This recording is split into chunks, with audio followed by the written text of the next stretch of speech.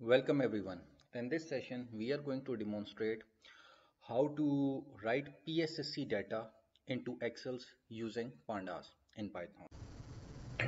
So I've already opened a IEEE 30 bus system for demonstration purposes.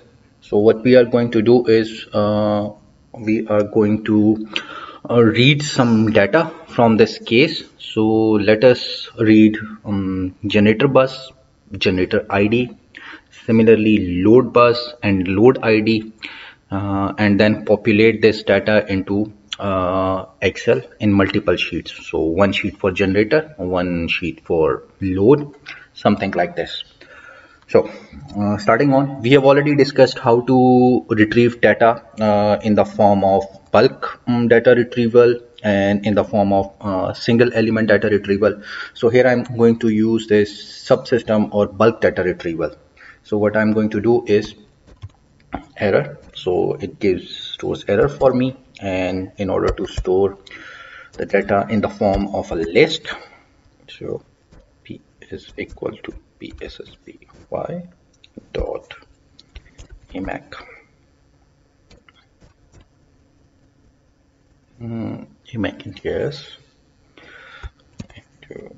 So -1 is for entire system, so I want to read everything which is in the system, so I'm not defining it by subsystems.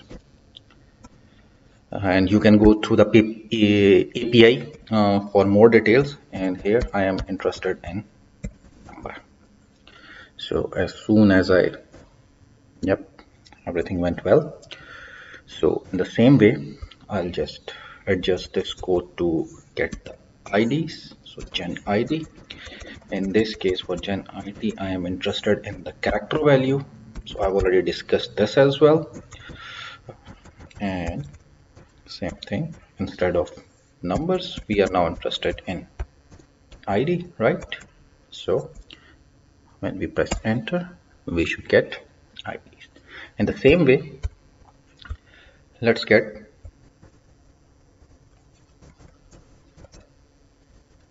load bus. So instead of machine, and it is going to be area wide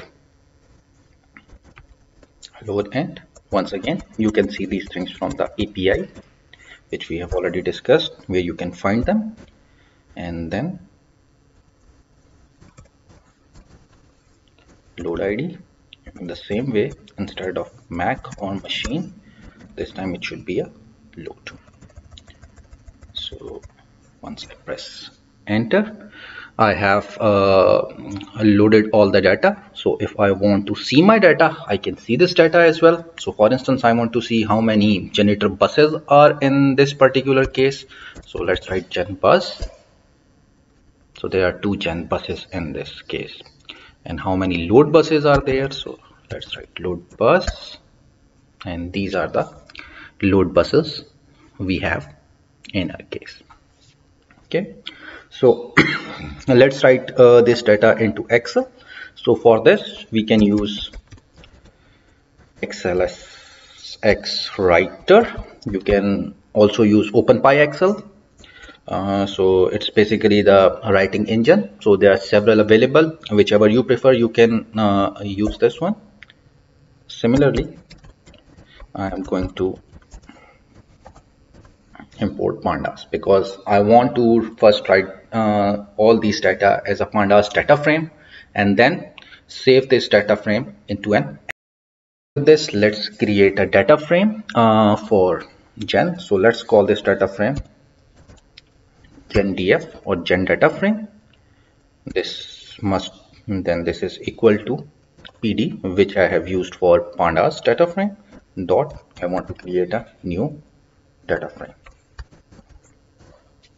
So I have created an empty data frame. Let's write these values into this empty data frame. So I want to write the bus a number and the bus ID. So we can write something like gen bus, gen df is my data frame, and I want to create a column in this one, which is known as gen bus. So this will be the name of the column which is going to be displayed, and what kind of data I'm going to write in it. I'm going to write gen bus into it, right? So in same way, gid for gen id, and I store the data of gen id as right. So in the same way, let's create another data frame which is going to store the data of load for me. So load data frame is equal to ed dot data frame. So I have another, so load df. In this data frame, I want load bus, right? That will be equal to load bus, and in the same way, I can use lid for load id, and this will be load id. So this way I have created two data frame. I mean, if you are already familiar with pandas and everything, or you have used it, you can perform any type of function which are available within pandas to work and play with the data you have now.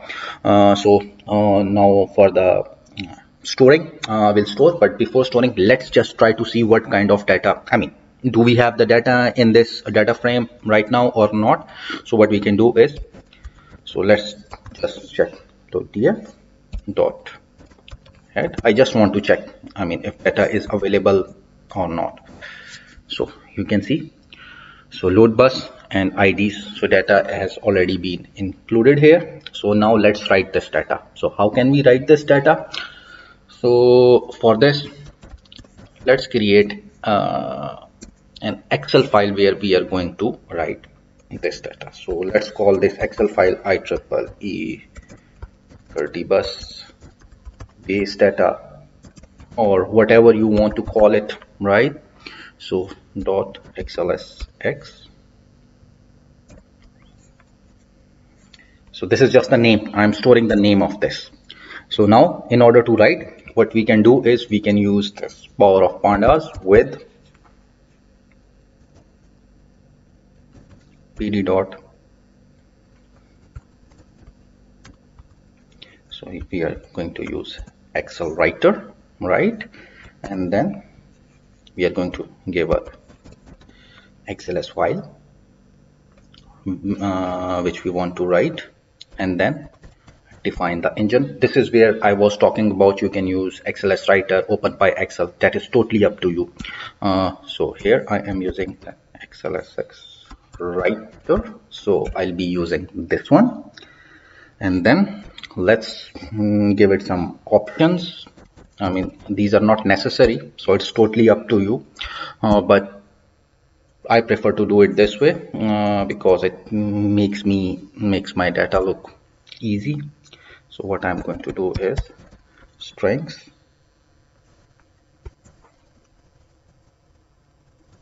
to numbers. So I want my data to be in the